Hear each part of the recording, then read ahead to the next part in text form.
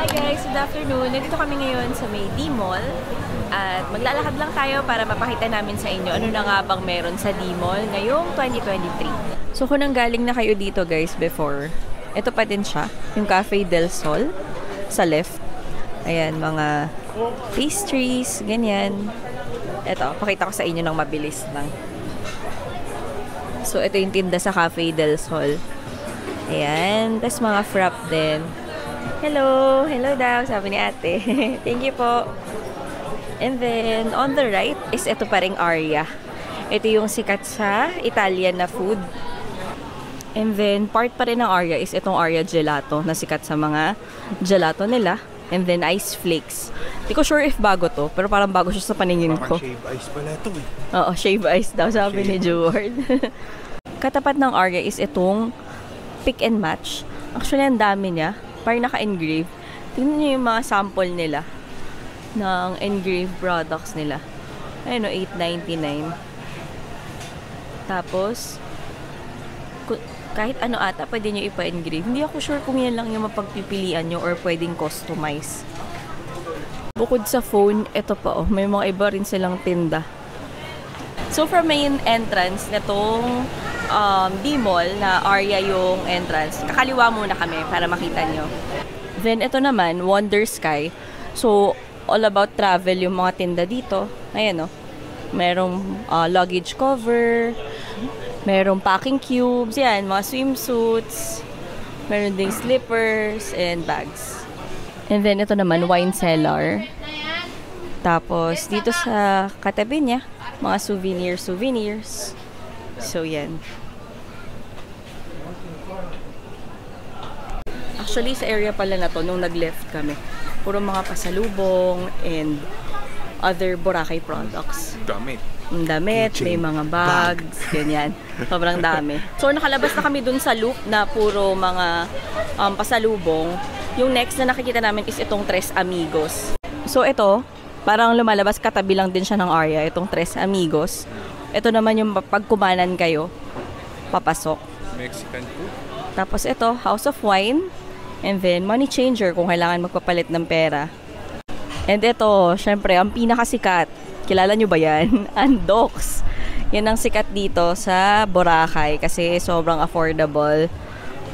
As of 2023, para lang alam nyo, nasa 130, mga ganon, yung price range ng pagkain sa Andox.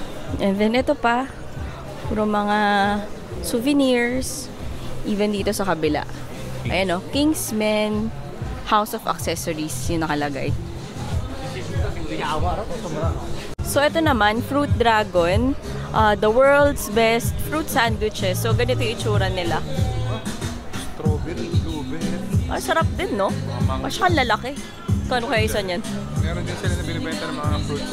Ayun o, oo. Kung gusto nyo fruits, ayan, fresh fruit sa ibabaw. Isa pang entrance ng Dmall. So dito, merong mga bilihan din ng mga kung ano-anong abubot. So pwede rin pampasalubong. Ayan, kung makikita nyo. Tapos, may ATM din dito. And then, ito naman, mga swimsuits or other essentials for swimming. And then, ito, Little Touch. So, Indian street kitchen. Ganda. Mukhang very, yung theme niya, tingnan nyo. Very Indian feels. Ayan. Yung architecture and design. And then, pag tinuloy-tuloy yung paglabas, ito yung entrance ng Dmall na ito yung Jammers Beach Shack. So, ayan, ang laki niya. Tsaka very cozy yung itsura. Tapos, ito on the other side is itong Epic. And then, dito, may mga shop din. Katulad yan. Yung Era, The Loop by Power Max Center. Ayan, kung kailangan nyo ng mga gadgets and other accessories, meron. Katapat niya is itong Gratitude Cafe. So, ganda din ng interiors niya. Tingnan nyo, guys. Pink. Ayan. And then, itong last is itong Happy Planet. So, yan. Mga swimming needs. Then, sa left side naman ng New Era is itong Body Shop. And then, ito din. The Grind naman. So, ito, mga shorts, mga swimwear, ayan. Then, ito pa. Paulo Collection Boracay. Mga swimwear ulit. Katapat naman itong mga swimwear is itong mga delicacies. Ayan, ng Boracay. May otap, piyaya, dried mangoes, bizcocho, and other pa. Meron din dito mga parang drawing ng caricature. So, meron silang single, tsaka couple. Ayan. Katapat naman nun is itong mga diving supplies. Isa na to, tattoo studio, Rap Brothers, and meron din palang money changer dito guys. So, if kailangan nyo. Then, ito, another souvenir shop. And, ito, yung commercialized souvenir shop na makikita natin kung saan. Island Souvenirs. Then, ito guys, yung Feliz Hotel. So, nasa gitna siya ng Dmall. Ang katapat niya is, itong I Love Backyard Barbecue. Natry na namin kumain dito. Masarap din dito. May seafood paluto din dito sa may Feliz Hotel. So, pwede kayong kumain dito. Tapos, mukhang may live band pa. Maya, tignan nyo. Itong setup. Ayun na, dun banda. And then, may bar din dito sa Feliz Hotel. Tapos, ito naman, mga diving underwater needs. And then, ito, mga souvenirs pa rin. Tapos ito, parang nakita natin ito kanina, Paulo Outlet Boracay. Paulo Collection yun doon sa kabila.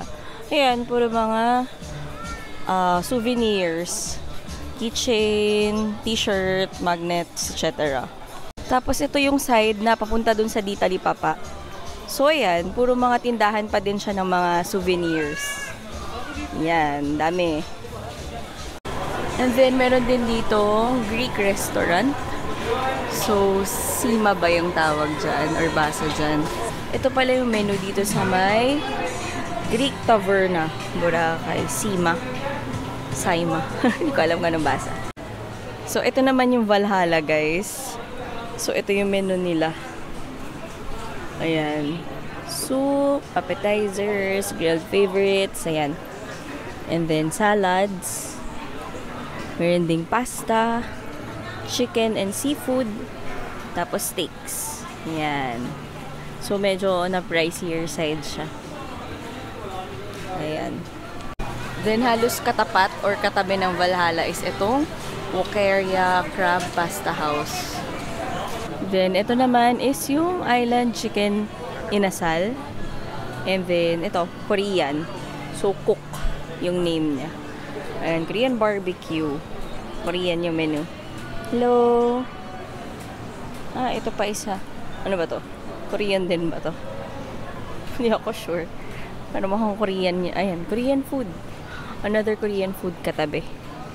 Ayan. Then, ito din sa dulo is steampunk. So, mga churros yung nakikita ko dito. Milkshakes. Ayan. Bye Bite Club. Then, ito naman yung Lemon Cafe and Restaurant. Very cozy siya. Very lemon yung itsura niya. Katabi ng Lemon Cafe is itong Share Tea. So, yan, milk tea. So, ito naman, nandito tayo sa may Hobbit Tavern. So, yan, kung maririnig nyo, may tumutugtog ng acoustic. Katapat ng Hobbit Tavern is itong Hama Japanese Cuisine. So, yan, may fini-feature sila ramen na 350. 350 to 430 yung prices nila sa ramen. Then, ito yung The Tides Hotel Boracay na nasa loob din ng Dmall na hotel. Tapos ito, Heidiland Deli. Yung katabi ng The Tides. So, parang grocery siya. Ganyan. Convenience store, I think. Pero specialty.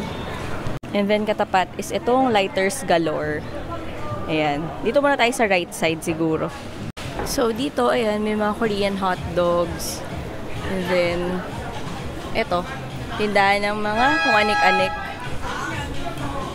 Ito din, mga apparels. More on damit-damit, ganyan. Ayan, isang stretch yan. Tapos, ito yung famous na pwedeng mag-basketball. Ayan, no? Tapos, katabi niya, puro mga damit-damit pa din. So, isang hilera yan. Ito, Coco Mama. Coconut products yata to. Then, after nun, medyo bakante yung iba. Ito, Hungry Monkey. So, may mga burgers and waffles. Tapos yan, may mga souvenirs pa din. So, ito. Ganun din dito. Mga souvenir. Actually, ang haba no stretch ng mga souvenir. Ayan. Souvenir ulit. Isa pa to. Then, ito. D'mall Boracay. So, yan. Then, ito naman. Puro mga delicacies. Then, ito is Super Submarine. So, yan. May mga pagkain din siya. Ayan. And then, ito. Ang dami na itong branch na nakikita ko dito. Halo Mango ba yan? Halo Mango. Hindi ko alam kung ano yan. Pero yan. Makita nyo, may mga shakes, may mga anything about mango. Ayan o. And then, ito. Apparel pa din. Ito, may pharmacy if kailangan nyo ng gamot.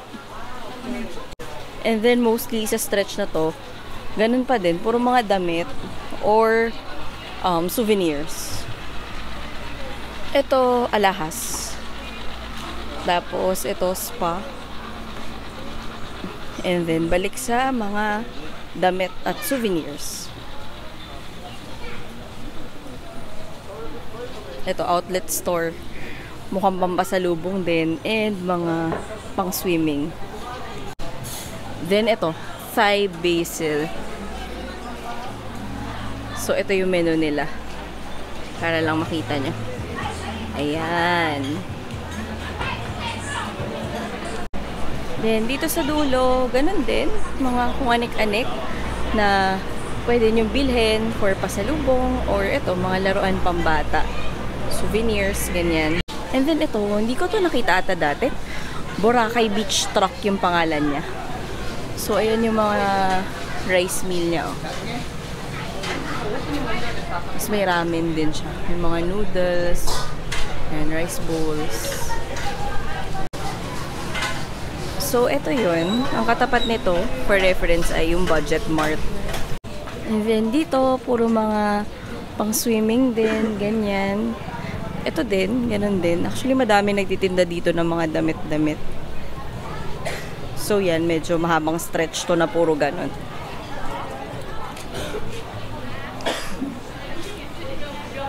Ito, falafel. Homemade sandwich. So, ito, may mga ganito din sila. Hindi ko alam kung ano yan. Ito, mga salbabida, ganyan, pambata. School and office supplies, meron din. Tapos, again, mga pangpasalubong, souvenirs, and then spa. Basically, yun naman dito sa stretch na to. Yung magkakamukhang parang mukhang bahay.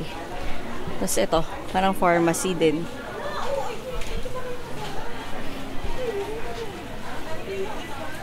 Ito, mga buting-ting, ganyan. Pambabae. Bracelets, etc. Tapos ito, mga damit ulit.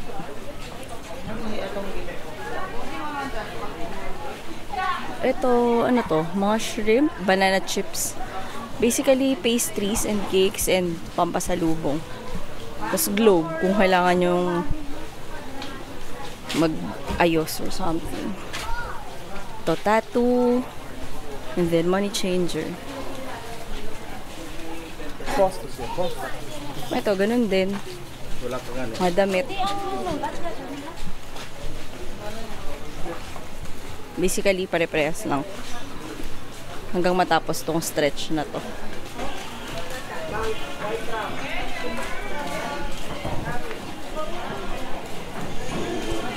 Ayan o. Puro mga damit pa din. Fish cake. Ito fish cake pala to. So ito damit pa din. Yung pampasalubong. Ito shakes. And ice cream roll. Tapos ito. Mga ano din. Luggage cover. And other needs. Pang swimming, ganyan. Balabal. So, ganun din dito sa may dulo. Ayan, puro mga pang swimming attire. So guys, nakabalik na kami dito sa parang may carousel na to. And ikutin natin yung mga hindi natin nadaanan dito naman sa other side. So ito naman, C&C Seafood Restaurant. Tapos, ayan. Ito yung menu nila. Kita nyo ba? Ayan. Malaki siya. And then ito yung parang may jeepney na kainan. Katapat siya ng Lemon Cafe. Ito siya.